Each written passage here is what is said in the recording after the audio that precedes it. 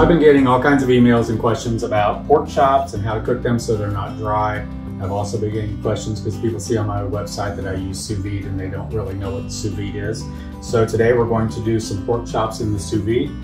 Let me first tell you, sous vide is just a way of heating water. It's a water bath. It takes it to an exact temperature.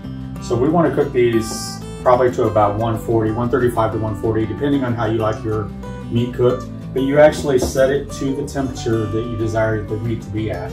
These will cook for 2 hours. I could cook them for 6 hours. I could cook them for 8 hours. It's not going to change. They're not going to overcook. They're not going to dry out because they're going to only cook to 140 degrees. So you're going to have that perfect temperature, the perfect consistency. And actually, the longer you let it cook, the more tender the meat becomes because it breaks down just a little bit more, breaks down the fats and everything in the meat. So I like to cook mine for at least 2 hours. Sometimes if I have time, I'll do it for 4 hours. Today, I'll probably do them for about 4 hours. Then after I take them out, we're gonna do what's called a reverse sear.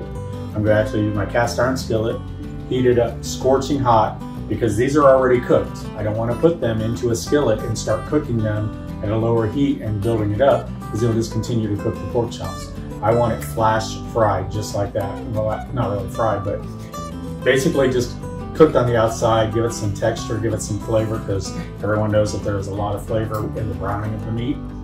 So what I'll do is I'll take them out, I'll let them sit for about 10-15 minutes so they come down a little bit in temperature, maybe about 130 to 135.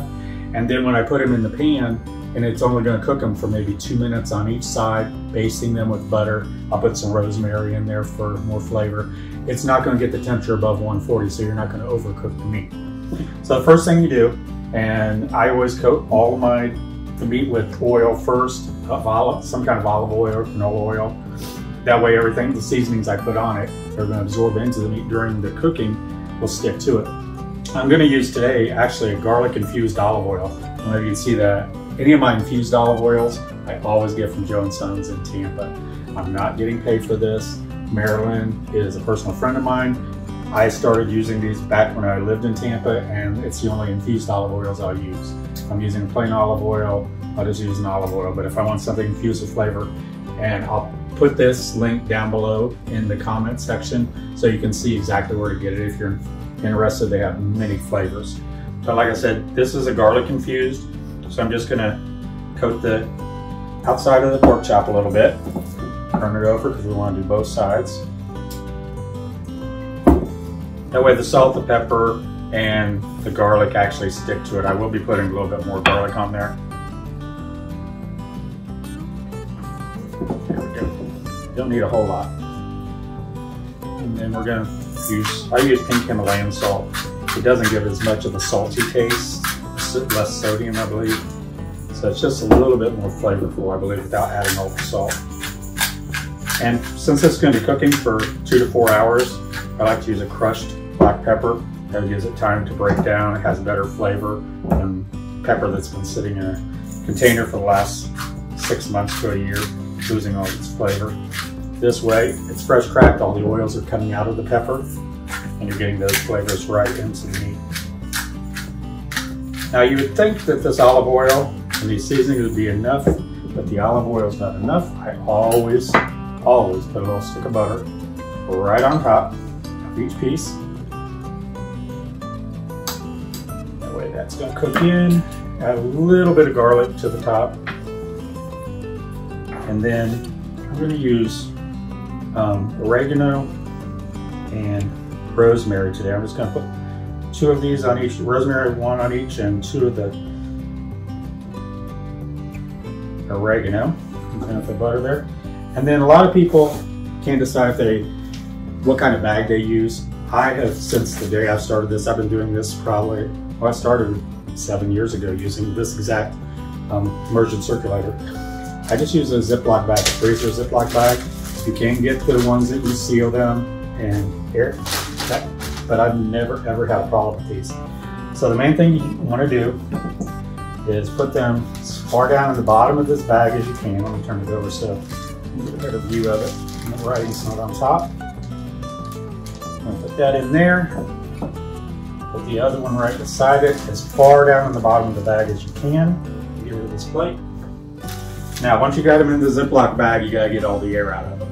A lot of people have difficulty getting that out. I'm gonna show you one of the tricks that I've learned. Seal it almost all the way over. Push out what you can. And then lower it into the water bath.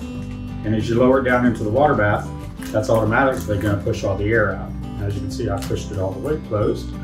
Open this up. The water's pushing it all out. There we go. We have it out, we have it sealed, and everything's nice and compact. So then you want to make sure that the meat always stays below the water line, whatever you're cooking. So what I like to do, take a couple of these little clips, I'll put one over here, and I'll put one over here. It's below the water level. Let me give you a close-up view of this so you can see what we're dealing with. It's down below the water level.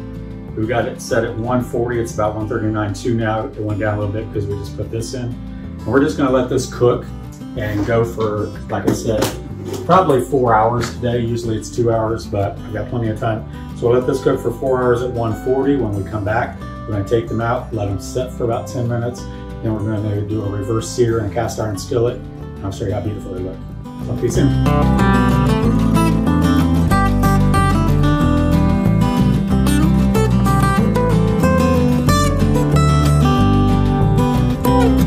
Okay, so I thought I'd show you how to use my air fryer to make roasted potatoes. I have a lot of people ask me not only about the sous vide that I'm doing the pork chops in, that are in another video you'll see, but also I'm doing vegetables. Potatoes I usually do for about 20 minutes in the air fryer. I do it at about 400 degrees. I'm going to keep checking them, especially since I'm going to be putting in garlic into here as well as the onions, because as you know, garlic's going to burn easily. So we've got to keep an eye on that. So I've got probably about a pound of white potatoes, white russet potatoes, baby potatoes, and half of a sweet onion. I'm going to use 3 cloves of garlic.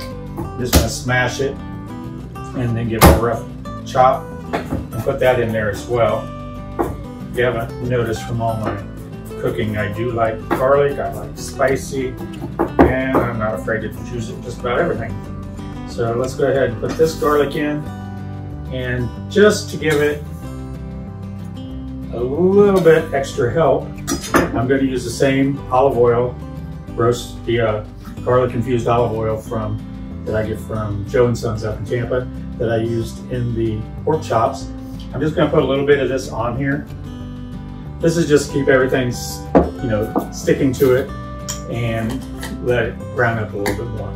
So I'm also going to put in some of my chicken seasoning. This is what I use when I roast chickens or I do chickens in the smoker. Actually, even when I do them in the air fryer.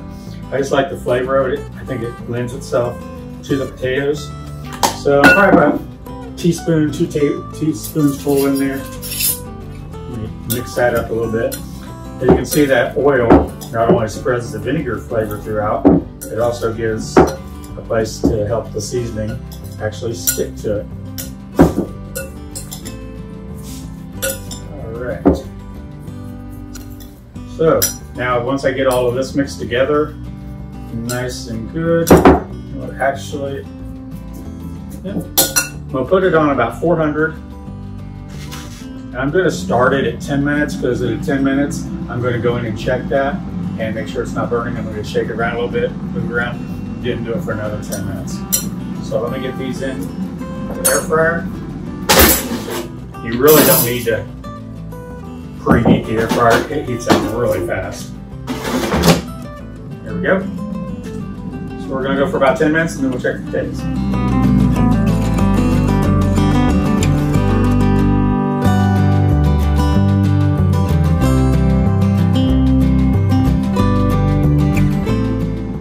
Okay, so the potatoes are done. They've been cooking for 20 minutes. As you can see, we have nice, crispy, brown potatoes. I like to finish them off with all the onions, get the garlic out of the bottom there.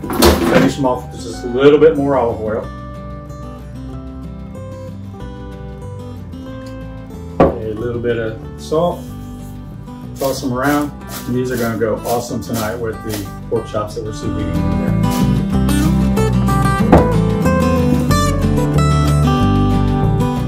Okay, we're back. The pork chops have been in the sous vide since 11:30, so they've actually been on for about 5 hours. They've been in this cooking at 140 degrees.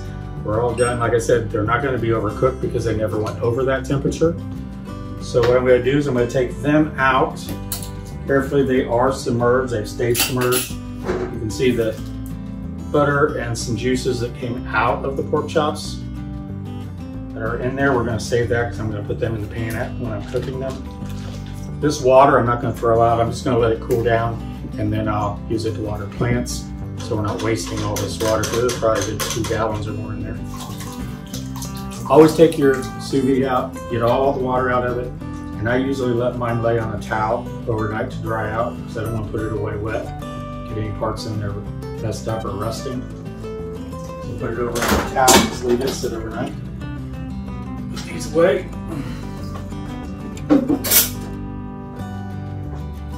Okay, so as you can see, everything's cooked in there. Of course, the meat still looks white because it hasn't been seared, any fire, heat, or anything given to it.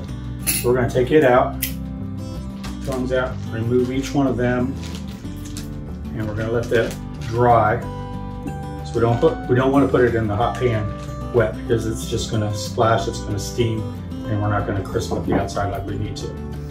So let me get a small dish to put that in. I'll pour that in at the end. You don't have to, a lot of people throw it out, but it's just extra flavor, I think, from the meat and from the spices and from the herbs that we put on. So we're going to save that. Get ready here. Over here with the butter over here, because we're going to use butter. Finish them off. Get off the herbs that are used up now. So I got some fresh ones out of the garden that we're going to put into the butter. So, like I said earlier, you just want it to cool down a little bit. You want them to get below 140, so when we start doing the reverse sear, they don't continue to cook anymore. We just want the outside seared, outside some brown on it. There you go, I dried everything off. I got this pan, you can probably see a little bit of smoke already coming up from it. I'm going to add some olive oil to it. Okay, we have smoke coming off the cast iron, so I'm going to go ahead and lay these in. Like I said, this part's going to be quick because we don't want them to cook any more than they already are. It goes in. I'm going to put a couple pats of butter. Get that started melting. Since I already put the olive oil in, the butter is not going to burn like it would if I just put straight butter. And I got some more oregano and rosemary. We're going to put those in. Just going to let this sear for a second. Once I turn it the first time, I'll zoom in, I'll show you. And I'm going to start spooning the butter over top of it. Actually, I think I need a little bit more butter.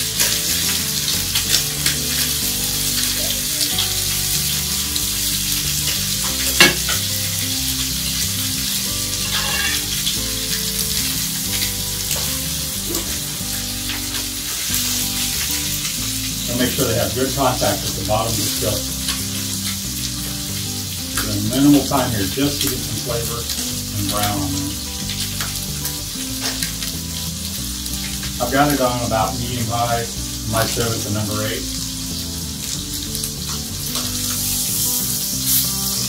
A little bit more.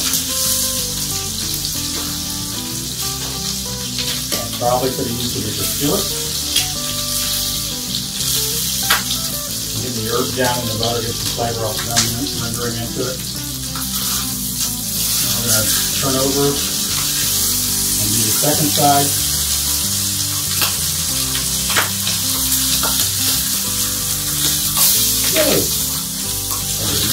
Okay, now I'm going to bring the unchopped potato on and just baste it with the extra butter.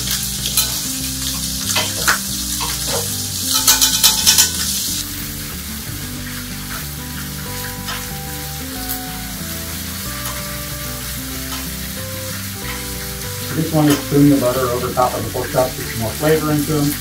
Actually helps them keep cooking now. Like I said, they're fully done. All we're doing is putting some caramelization on the outside and the rest of the flavor.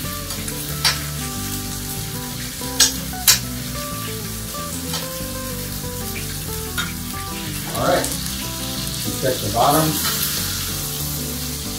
We are done on both sides. I'm going to cut this off, put it back on the plate, right over top of them. Let that cook down. I'm going to get the pork chops out. I'm just going to make like a little pan sauce out of that. So we have the pork chops out, let them rest.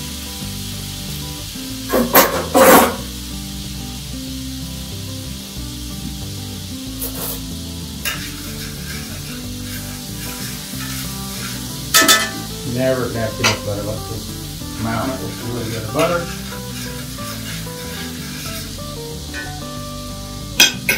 A little bit of salt and pepper.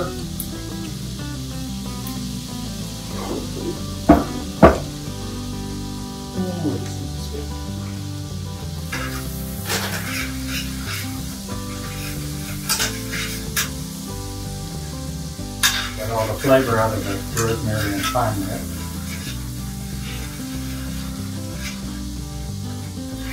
Actually, I keep saying thyme, but it's oregano. Okay. I'm just going to spoon some of this over top of it. You got the butter, you got the juices that they cooked in sous vide all day. There you go.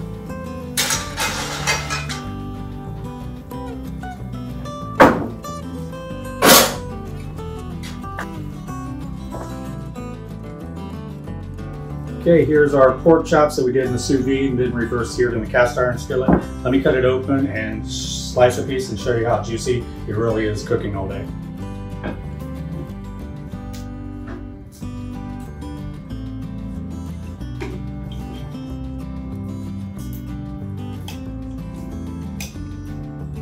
As you can see, juice is still flowing. It's not well done. It's nice and tender, just a little bit pink. Perfectly juicy, not dry. This is the kind of pork chop you're gonna like. So I hope you try this recipe, and I'll see you back again in my kitchen soon. Have a great day.